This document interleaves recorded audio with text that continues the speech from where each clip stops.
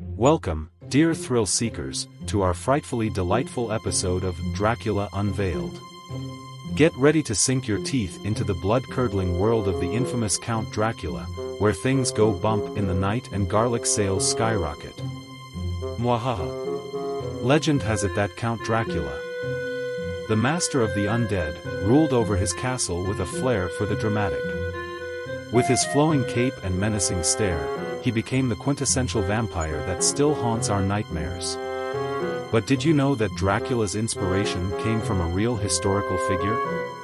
Bram Stoker, the author of the famous novel, drew inspiration from the infamous Vlad the Impaler, a ruler known for his brutal tactics and, yes, impaling his enemies. Talk about a spine-tingling influence.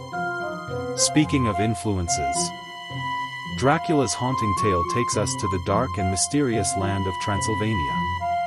With its misty mountains and Gothic architecture, it sets the perfect backdrop for a bone-chilling encounter with the Prince of Darkness.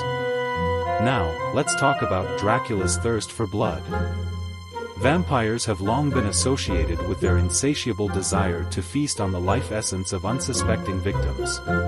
But fear not, my friends, for these creatures of the night are merely creatures of fiction, or so we hope.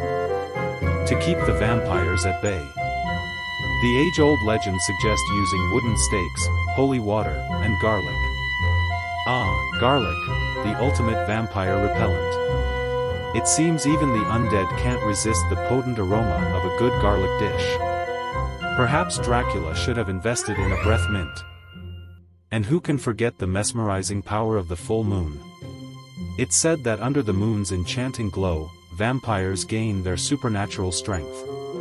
So, next time you find yourself out late on a moonlit night, keep an eye out for any suspicious fanged individuals.